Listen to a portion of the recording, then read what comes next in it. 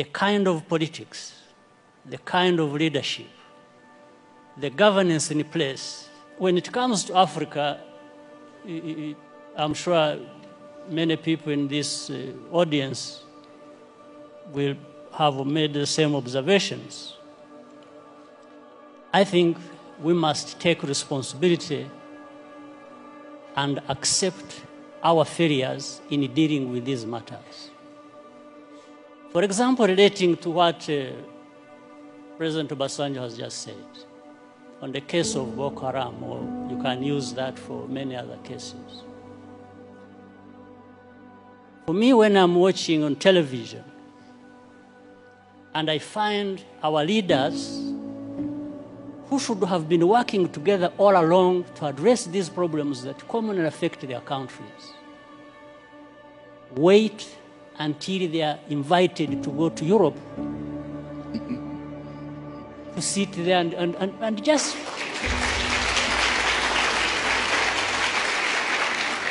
it's like they are made to sit down and address their problems. Why does anybody wait for that? What image does it even give about us, about Africa? In fact, the image it gives is that we are not there to even address these problems. We are there for a photo opportunity. We are happy to sit there in Paris with the President of France and address and just talk about addressing problems. It doesn't make sense that our leaders cannot get themselves together to address problems affecting our people. It doesn't make sense. Of course, I'm saying this painfully. On the other hand, that I look forward for the time when I can be like the former presidents. I think they are more free to say things than I do. Being where they are and me being where I am. So I tend to remain with some reservations about what I have to say because, but I think there is that serious problem.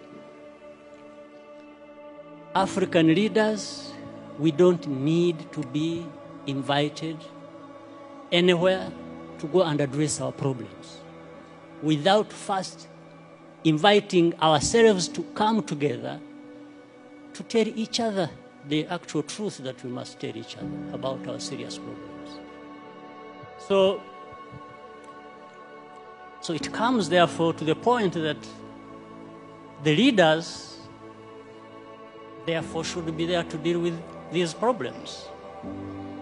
And here I'm not even proposing that there is one leader who can resolve conflicts alone, or that there is even a silver bullet for these conflicts. Therefore, it's the management of all these processes and what we have identified to be the root causes. I mean, again, look at the problem of South Sudan, indeed. The first problem was about this country and the people there wanting to be independent. They got independence. Now that turned into a problem. How? So you have one war being fought, waged to be independent, then you have to fight another when you have achieved independence. Just fighting among themselves. Why? So some of these underlying root causes should and could have been addressed by the leaders there. Whatever happened, whoever was wrong, that's not the issue. It is still the responsibility of leaders. If they can't resolve the matters themselves, why not? Why not call upon neighbors to say, come and help? We have a problem here. Maybe there is a problem between the president and the vice president.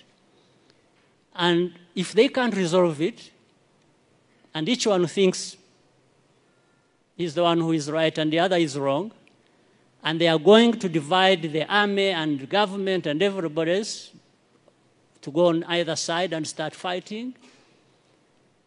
Well, I think in between the time that starts and when it actually happens, something can be done. But it has to be leaders to work towards that and avoid the catastrophe that, like we are seeing or have seen or that has already happened in South Sudan. But of course, the unfortunate part is that the most majority who suffer are the innocent people who have nothing to do with it.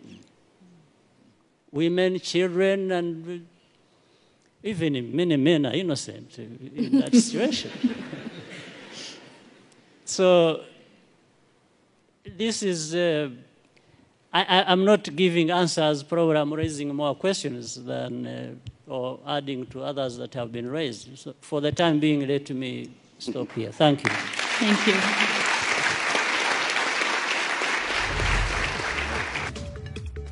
Did you like or hate what you heard? Let us know in the comments below, and if you want more candid speeches like this, be sure to like, subscribe, and hit the notification bell to catch all our latest videos. And please feel free to leave your suggestions, news tips, or topics about Africa you'd like us to cover.